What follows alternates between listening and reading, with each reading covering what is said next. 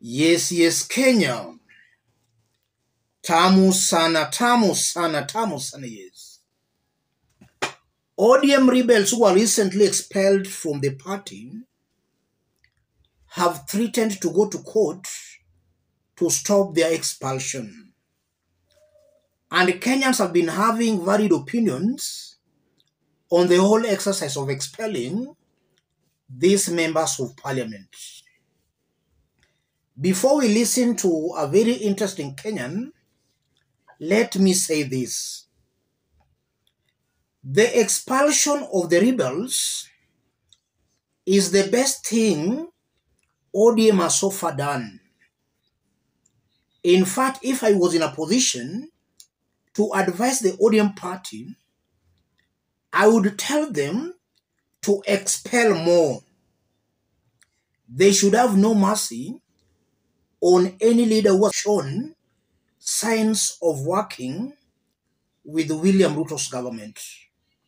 Because it's a fact, they are working with William Ruto not because of development, but for their own personal gains and interests. It's got nothing totally to do with the people. And I'm saying that because as an elected leader, you should consult your people before making such a major decision. They just decided to join William Ruto's team. While when they were campaigning, they lied to the people that they were in Azimio. Listen to this Kenyan before we continue. Niliwaambia kama kuna mtu mkarimu ni the Naigma wa Baba Raila Amolo Odinga. Huyu mzee ameangalia wanachama wake ambao waliendea maendeleo State House, akaona hataki kuwachanganya na maneno ya chama.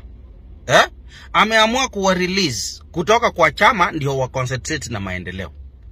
Wengine mumeanza vitina, ODM inataka kufukuza wanachama wake eti juu waliendea maendeleo State House.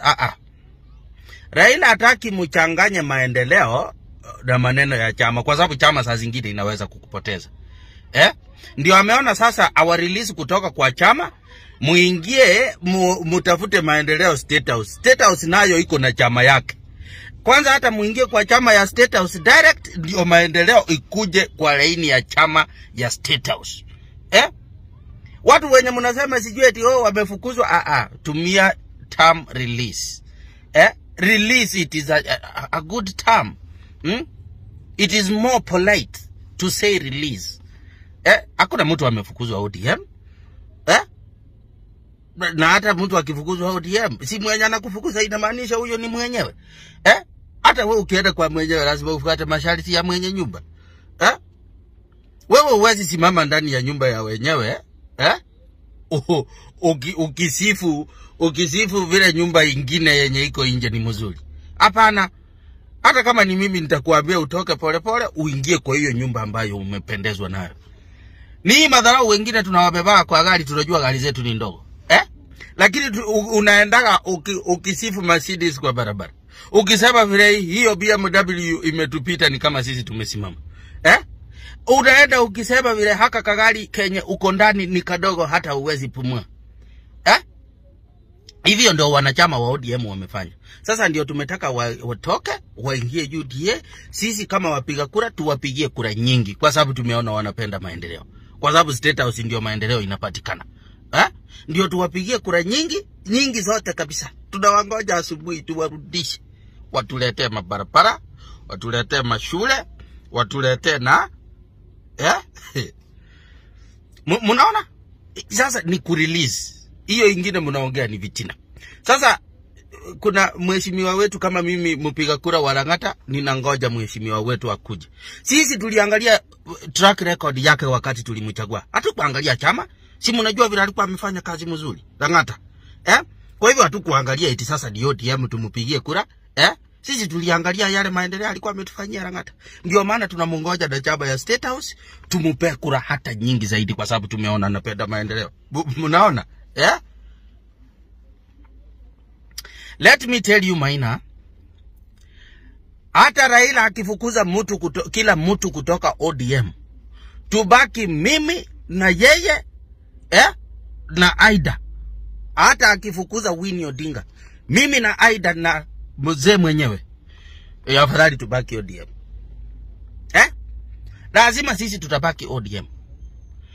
Mtu yenye afurahi vile ODM ukiona haina maendeleo, na maendeleo inapatikana State House, you are just released, you go.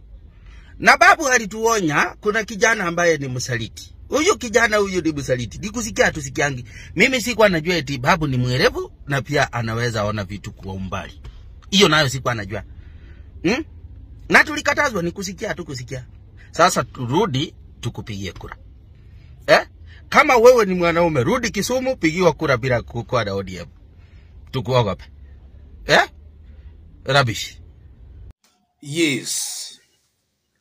Those are some of the reactions Kenyans have about the whole exercise of expelling the rebels.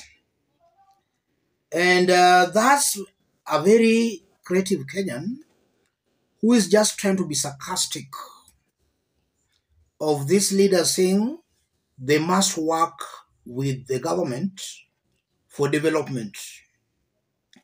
It should actually be the vice versa, because the budget is being allocated in the National Assembly. It's these leaders who are actually even allocating State House the funds. Yes. So these are just tumbocrats who are just in politics to make money. And if at all they think that working with the government is the best option that will enable them take development to their people, nothing stops them from resigning. Let all these politicians, the Alang and the rest, let them just resign and contest, or rather seek a fresh mandate through the government's party, rather through Ruto's party. If they think they must work with the government for development, let them just resign and seek a fresh mandate using Ruto's party. And also, if they strongly believe that they're doing what the people actually want, then I just don't understand why they don't want to resign. Because after all, they are doing what the people want them to do, to bring development. Why can't they just resign and seek a fresh mandate? These are just hypocrites, tumbocrats, individuals who are in politics to make money.